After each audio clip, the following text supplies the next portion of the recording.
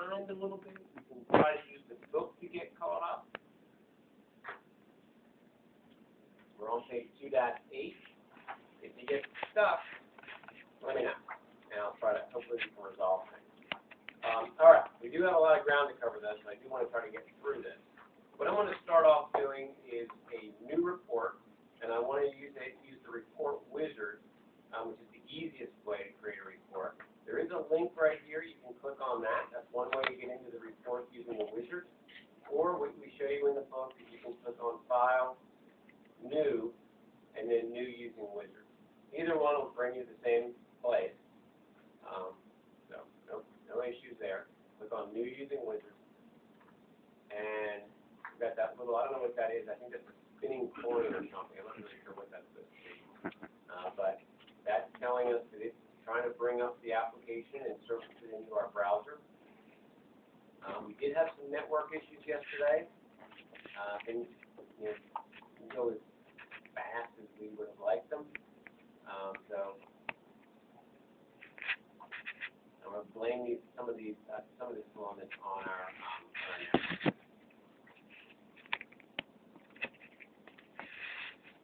All right, and then what we're going to do once we get in here is we are going to create a report.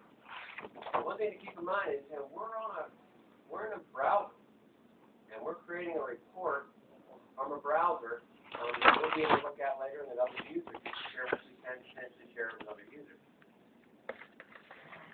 if and when this application starts.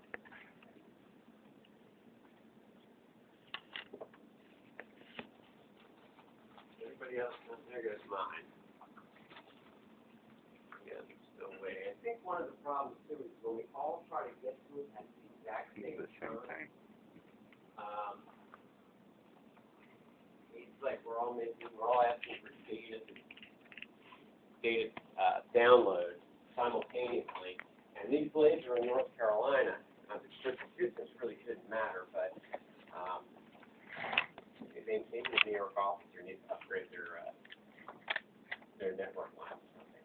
In any case, did you get this? Did you get this far? Okay. So what I'm going to do is I'm going to click on Select Data Source, because there is no data selected. So I'll click on the Select Data Source, and this will show me the data that is available to me on the metadata server. All right? So this is data that has been registered to the metadata server. We're working for Chocolate Enterprises. So I'm going to expand Chocolate Enterprises, and I'm going to expand data. I'm just going to click on the plus sign to expand those folders. And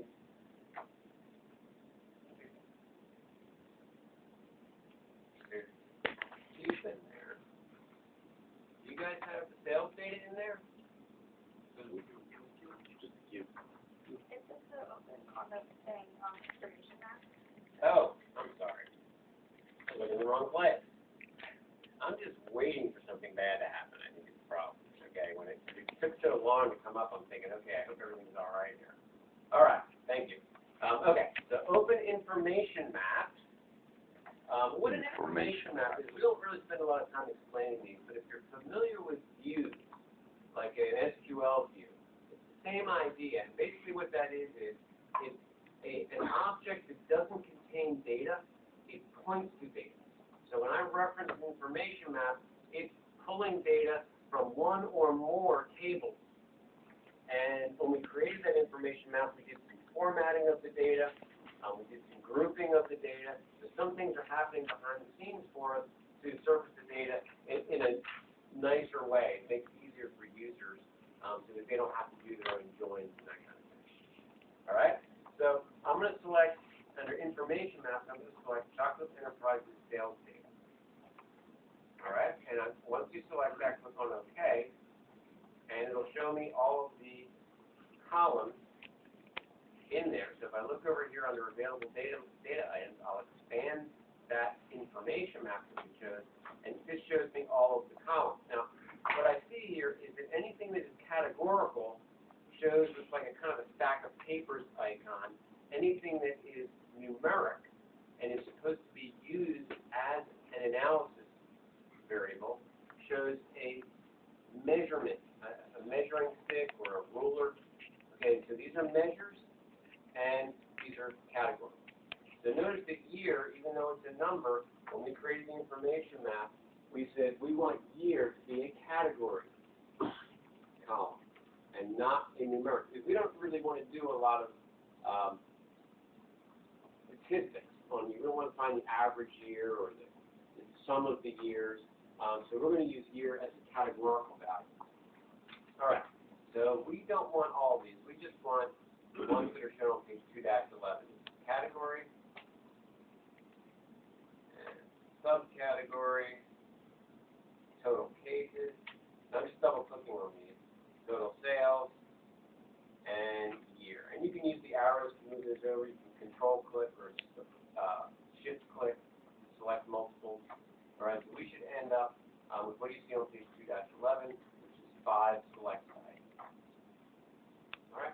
There's other things I can do here. Sometimes you might literally have 50 or 100 of these columns in a particular information map. You can search for columns. You can get information on columns. All right, but I'm just going to select the ones I want. Then I'm going to click on next. All right, so click that next button at the bottom. You can scroll down to get to it if you don't see it. All right, everybody with me? Now on this wizard, notice I'm in step 2 of 5. On this wizard screen, if I want, I can change the format of some of the data items. But I don't want to do that. I'm going to leave the default. I'll click on next. All right, on the next screen, I'm on screen 3 of 5. Can you step back just a second after you put the category, subcategory to the right? What do you do? Here, Yes. I scroll down, and I click on next. That's it. Yeah, you can't see. We've got our resolution set, I guess, very low, which means everything is big. So, depending on what your screen resolution is set to, you may or may not need to scroll to see all the buttons. I think we did that just so it was easier to see up here, and so everybody had a consistent view. All right, so I'll click on next and next. Now that brings me here. Now what this allows me to do is to create breaks. And if I create breaks, what I'll get is a separate report for each value. So for example, let's suppose I broke on category. There are 4 categories: chocolate, gummy, hard, and sugar-free. Those are the 4 types of candy. So I would literally get a separate report for each one of those types. And the other cool thing about this is it would give me links to each report automatically. So it almost get like a little table of contents where I could jump to chocolate, or I could jump to sugar-free, and it would give me those links automatically. We're not going to do that. We're going to keep things pretty simple here. So we'll specify none. I'll click on next. And we do want to make some changes here. I want a table. I want it to be, I think I want it to be cross-tab. Yeah, so I'm looking on page 2-13. I'll make it a cross-tabular report. I'll leave all the defaults as they are. I want a graph, so I'll check the graph box. And I do want it to be a bar chart, and I'll leave those defaults as well. Question? So all I did was click on crosstab and click on graph. I didn't change anything else. All right, click on next. Now I'm on the final step, step 5 of 5. And here I can put in a title or a banner. The banners, we do have some banners there. They're just image files.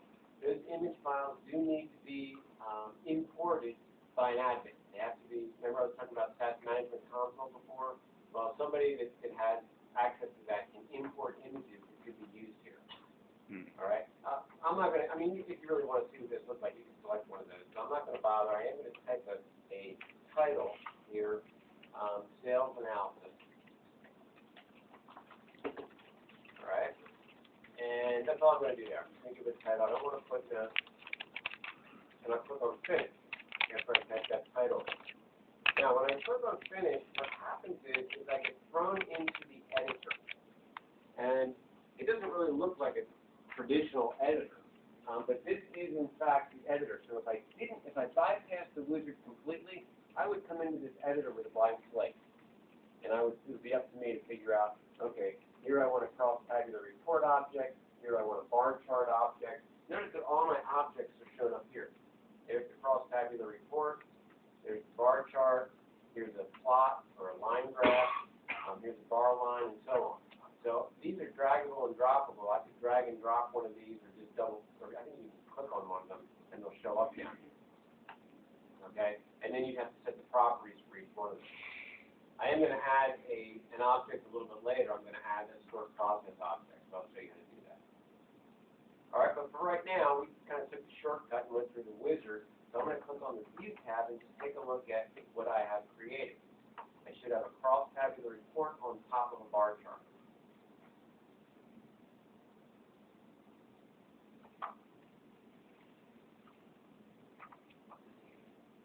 All right, you can see this processing. Going out to the servers here, it's running some SAS code. It's going to return the results back to my browser. And when it's eventually done, it should look like what we see on page 2-15. There's my bar chart. It's okay.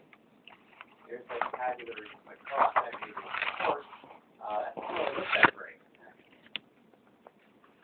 I'm not too happy with that. If you look at it closely, you can probably see the mistake we made, and that is we've got the categories in the columns, and we've got the subcategories in the rows. And they really need to be in the same dimension. I need to have the subcategories in the same dimension as the categories. Because there is no dark chocolate gummy. So this just shows up as missing. Right? That's what happened there. So the first thing I'm going to do is try to fix that problem. So what I'm going to do is I'm just going to right mouse click here, anywhere on the report, and there's an assign data selection. So I'll select the assign data selection. And what I want to do is, if you look at page 2-17, I want to make this look like the bottom picture on page 2-17. So up under columns, I want to have year instead of category. So what I'll do is I'll just drag and drop it. I'll grab year, I'll drag and drop that up here above category. And then I'll select category, and I'll drag and drop that down here above subcategory. Now some people don't like to drag and drop, and if you don't like to drag and drop, you can use this move item selection.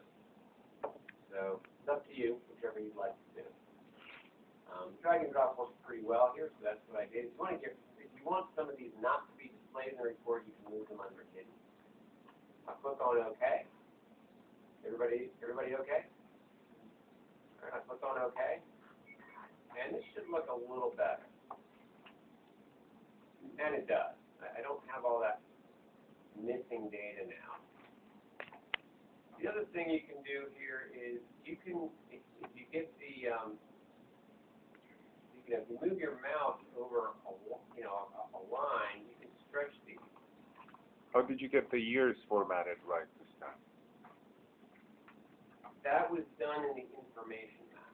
So remember I said that information map kind of preps the data for the end user. So when they created that information map, they made it a 4-digit year, no decimal. So it's not your work from yesterday.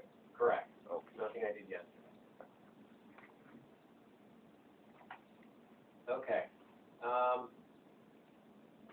Scroll down here and look at my bar chart. I think we want to make some changes on the bar chart too. What do we want to do? We want to make it, instead of a vertical bar chart, we want to make it horizontal.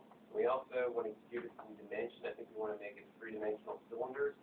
And then we also want to add the data value here. Now, if I hover over this, it tells me the data value, right? Total cases. But I want to actually see it in the graph. All right, so I'm going to right mouse click here, and I'm going to go down to properties. So move my mouse all the way down to properties. You just right mouse click anywhere on the bar chart, select properties, and then when you get into your properties, select the bar tab. And the bar tab allows me to change what bars look like. All right, so you can see there's other properties you can change too, but I'm just going to go to the bar tab and make it a horizontal bar instead of to vertical, and I'm gonna change the shape. I'm gonna make it a three-dimensional cylinder. Alright? And I'm gonna resize this, make this window a little smaller so that I can, I can't see the bottom.